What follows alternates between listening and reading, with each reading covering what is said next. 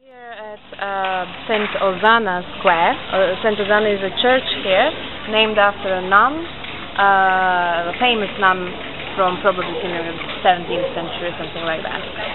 Here we have a puppetry workshop in February. Well, it happens here every afternoon. This is, I think, day 3 of the workshop possibly, and this has been made by the kids who have been attending the workshop on a regular basis.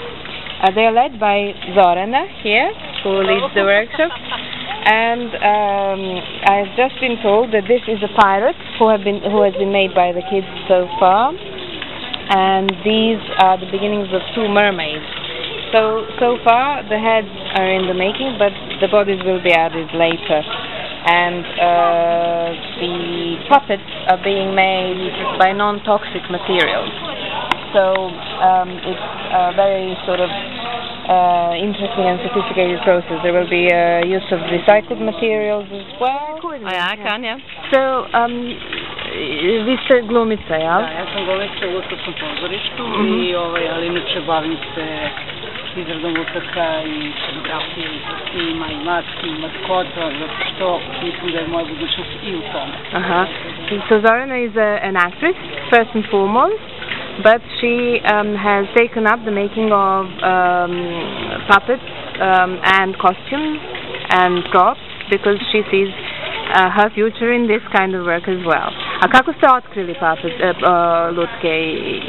Jednostavno počela sam da radim u Lutkarskom pozorištu i onda kada mi se prva lutka pokvarila između 2 scene i kada sam morala da brzo reagujem tako da je popravim, onda sam shvatila ko znam da popravim, da znam i da napravim. Mi sam malo išla tako školu u Čikagu, što je izradu maski tamo. Onda pričate nam na engleskom. Pa nema šanse, mislim, neću da se brukam, lakše mi ide naš jezik, nego bolje vidim. So Zorana has been in a show, in a puppetry show, and one of her puppets broke, so she fixed it and realized that actually she can not just fix it but also make it, and so then she went to Chicago where she trained as a puppet maker. A ja ću da prevodim simultano. Dobro.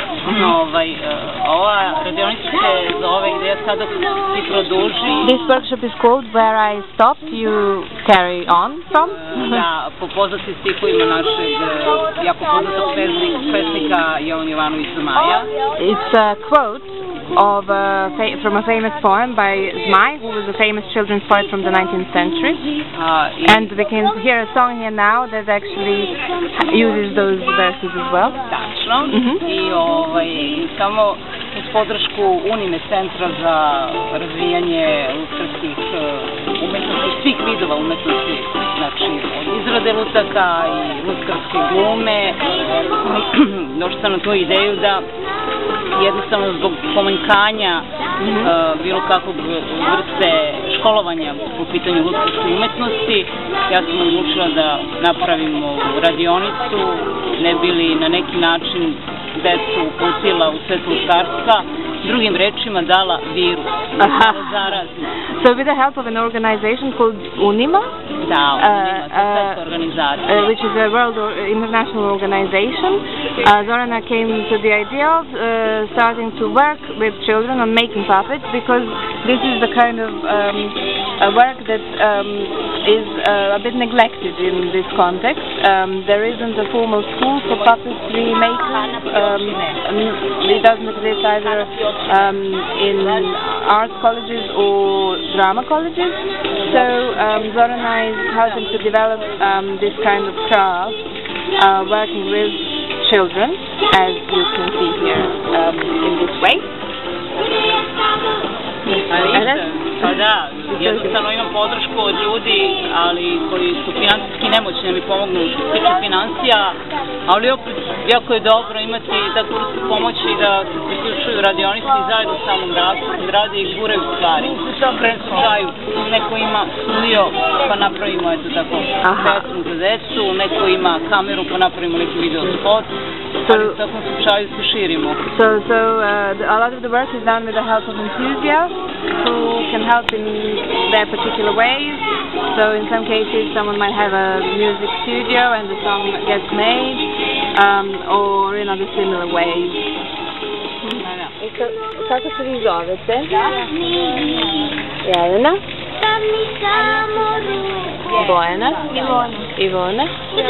Jelena. I šta pravite sada? Šta praviš ti, Jelena?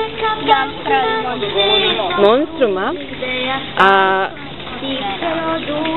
Nije, nego samo monstrum. Monstrum. A ti što praviš? Sirenu. A ovo šta će biti? Ti nemaš pojma. A kako ste odlučile koje ćete likove da pravite? Šta vas je inspirisalo?